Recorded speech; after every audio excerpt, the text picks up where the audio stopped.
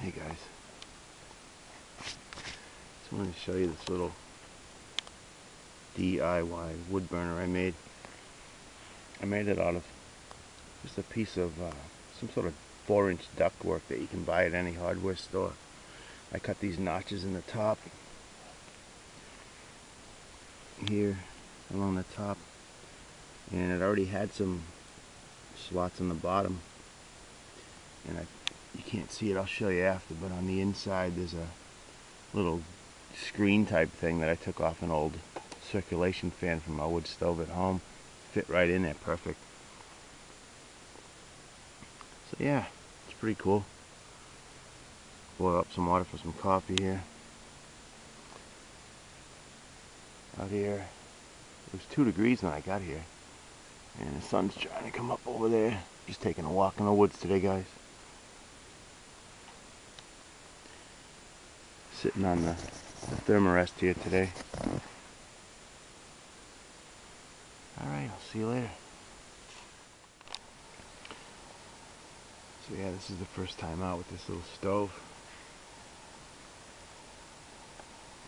Looks like we got a boil. It took about 6 minutes. Took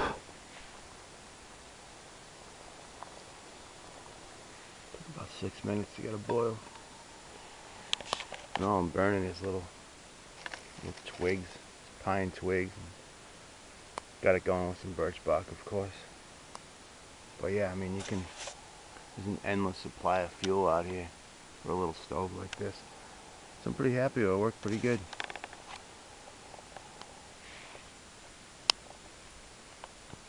Looks bigger on camera. It's only as big as my pot here, though. Alright. Try to get some video and still shots.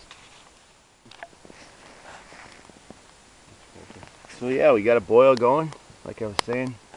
And look who met up with me out here. Maindwella. Yeah. Found my tracks, followed me out here. And he's gonna heat up some water with that Esbit stove. First time out with that, so let's see how that goes, James. I'll light it up. Those Esbit cubes, they call them. Yeah, I got a name for them. Esbit fuel tabs. Looks like you got it going there. Gonna boil up some water and try a little Esbit stove out, man. Well, those take a flame good, huh? Look at that. Well, they produce a flame good. Or something like that. It's called. It's got like a chemical name to it. He's got his Snow Peak 600 cup on there. Yeah, it was 2 degrees when I got out here. I don't know what it is now. I had 12 in my car, but I was right in the sun. Oh yeah. I was driving here, so it's not that warm. That's for sure. Maindwella picked up this Condor packet, an Army Navy surplus. So far, the thing rocks. First time out with that today. Yep. All these different attachment points, MOLLE attachment points, different pockets. Maybe at some point he'll do a review on it. I'm not sure, but that's a nice little pack for this kind of stuff. Seems to be really nice quality. The buckles and the stitching looks good. Yeah, I'd say it's pretty nice. I use it as my daily, everyday carry. Nice. I take it to work everywhere I go. Nice. So we'll see how it holds up. Awesome. Alright, let me make some coffee here. Do a boil on it. So that Esbit tablet's almost out.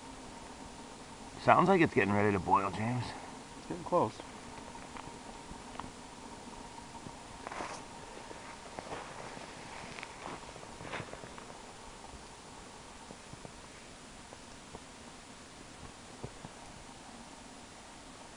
Coffee.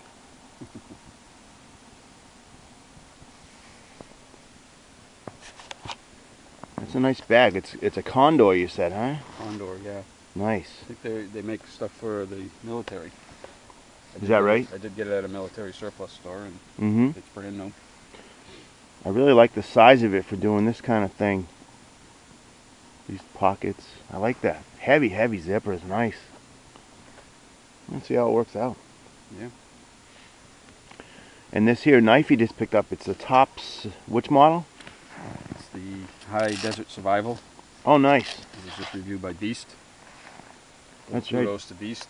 I like the review so much. I got online and looked around, got the best price, and Ordered it up. The thing is a beast. It is nice. Look at how thick that is. What is that? 1/4 inch. 1/4 inch at least, yeah. Yeah. Yeah, Beast did a nice review on this. Yeah, he did. Check out Beast's channel, everybody, if you haven't already. I'm sure you have. But Was it 12101? Yep, Beast 12101, I believe. Yeah. Boy, that's a nice knife though. It's heavy, but for batoning, that would be the cat's meow right there. Yep. That's a nice investment. Very nice. Got it attached here on the side of his pack. Very nice. Hope that works out for you. I don't see why I can't. The grip is nice. It's unique. Yeah, I like the grip. It's skeletonized, they call it. Uh-huh. They take some of it out. It weighs like a pound. Yeah. So it's not something you want to take a lightweight backpacking. No. For a little adventure like this, or definitely survival. Absolutely. Situation. I mean, Beast is like cutting up some kind of meat with it and everything, taking the fat off of it, and he does feather sticks and whatever with it. And, Sure. you know, you can really choke up on it. It's got a nice edge on it, huh? Yeah, Wow. came with a great edge right from the factory. So. Awesome. Yep. So that's it. You gonna get a boil out of that one tablet? Just barely, little bubbles. Oh yeah, Not I see it. Not a rolling boil, but Yeah. I tell you what, it's like 4 degrees out here, so that's pretty impressive. that's not too bad. Not at all. Good enough for a cup of coffee. All right. And what kind of coffee is that again? Yeah. Via. Thanks to my buddy over here. Big surprise there, yeah. Brought an extra for me. All right. Appreciate that.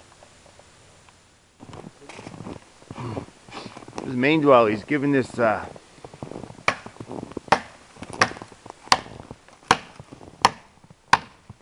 checking out his new knife here. Wow, that thing chops good. Not bad. It's got a lot of weight to it. Would you say it weighed? It weighs about a pound. It's the cold steel, correct? No. Tops. Top, I'm kidding. Yeah. No, it's High desert survival. yeah. The top high desert survival. Yeah. Give it in a rundown. Whoa, That's not too bad. that's impressive. It's only pine, but Nice. I'd say that's pretty good. Process some wood with that.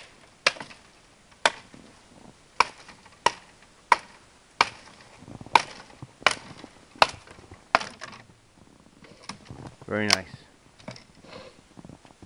It feels good in the hand, doesn't it? Oh yeah. Yeah.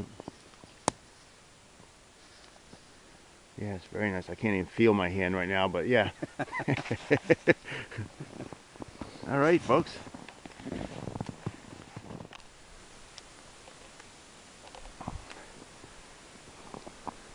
What a beautiful day. Yeah. It's insanely quiet out here.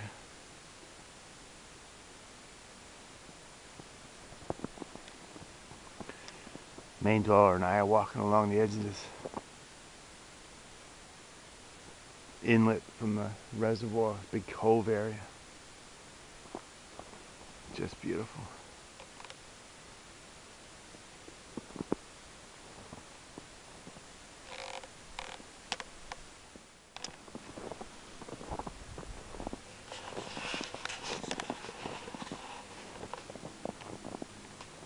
Just fabulously beautiful out here.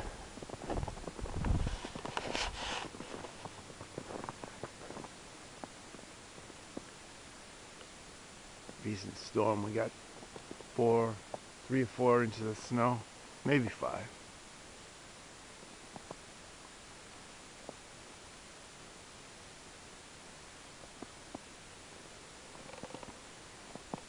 Just stunning.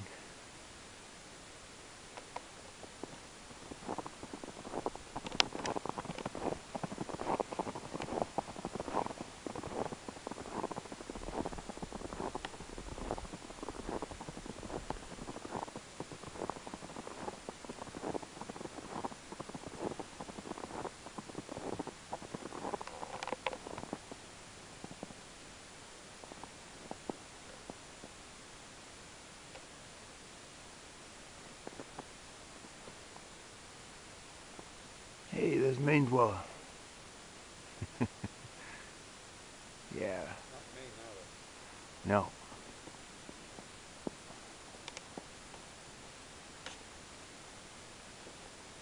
Which way you want to head there, buddy? We can get up this hill. What's that? We can get up this hill. Yeah, you want to get up over that? See what's up top there. Yeah. I think there's a larger body of water over there, perhaps. I don't know. Looks it. Yeah, let's check that out.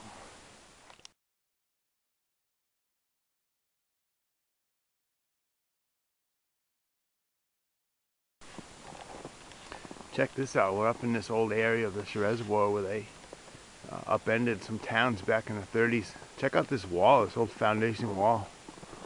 All these rocks, these stones. Somebody took some serious time building this wall. That's insane.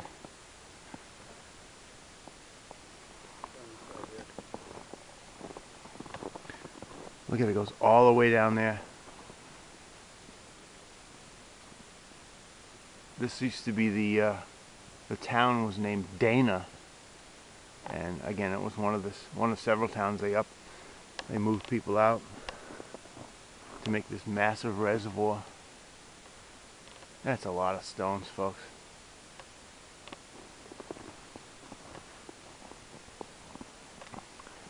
A lot of big old trees in this area too, where this used to be this town. Gigantic old. What are these, maples, James? Sugar maple, I tell you. Gigantic. Oh, yeah, Just huge.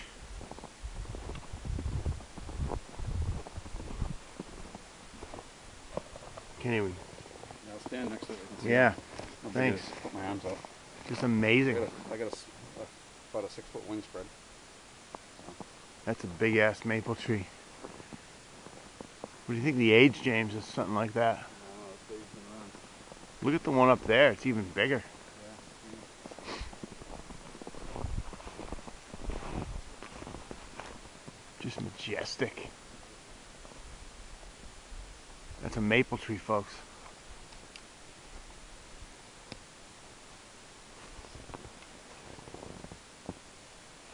Let's walk up here. There's another one I want to show you.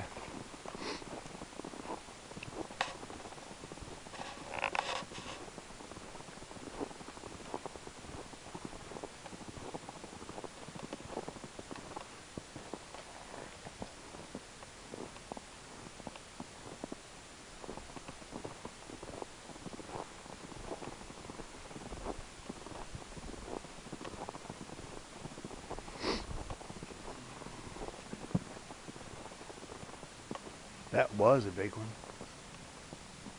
Yeah, folks years ago would actually plant these and called a sugar bush. They would cap it and make maple syrup. Uh-huh.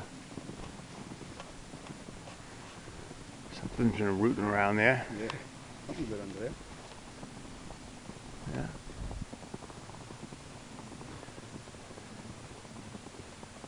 Check out that tree. That's just immense.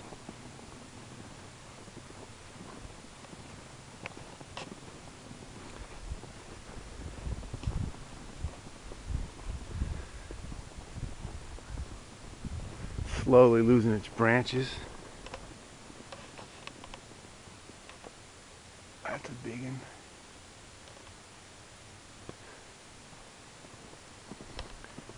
James, if you wouldn't mind standing next to that one to get some perspective here. It's huge. Look at that. Do my imitation of it. That's awesome. All right.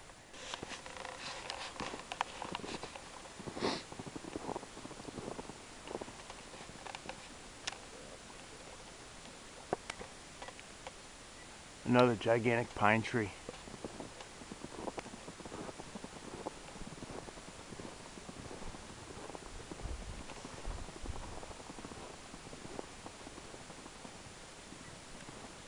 Look at that bad boy. Is that a white pine? Huge.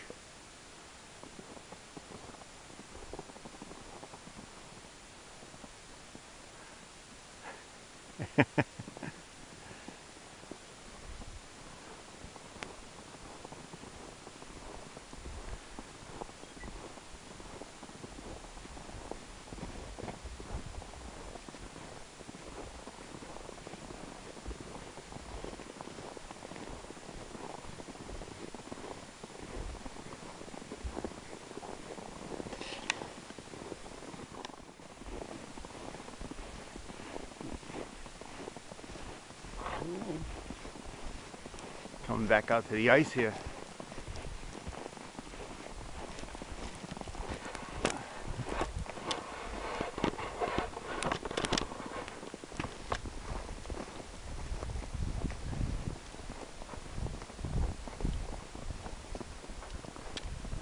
That's beautiful.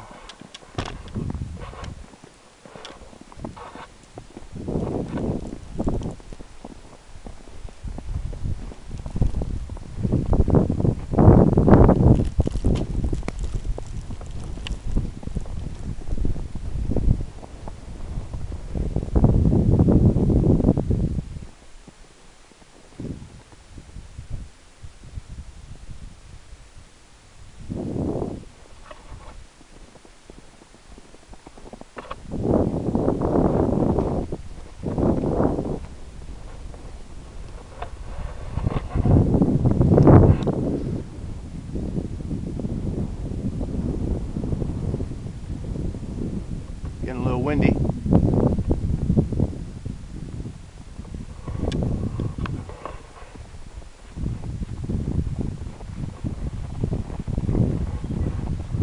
Pretty sure if we head up around this point up here, we're gonna end up back where we started. Right. Well, we're on the ice here, so I'm hoping that I don't try out the underwater feature of this camera.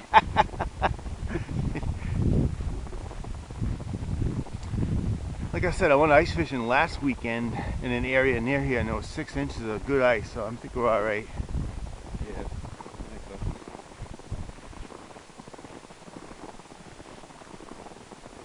James is trying out his new camera. The Pentax, what model is it? Optio WG1. Optio WG1. Yeah. Supposed to be waterproof, Yeah. crash proof, Yeah. Crush proof. underwater proof. Like you said, Proof. hopefully we won't find that out. Let's see. And the Condor pack. Big rocks.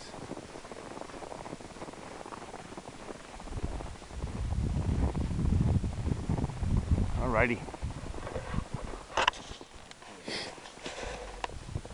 Well, we're almost back to the trailhead. Thanks a lot for coming along on this another day hike.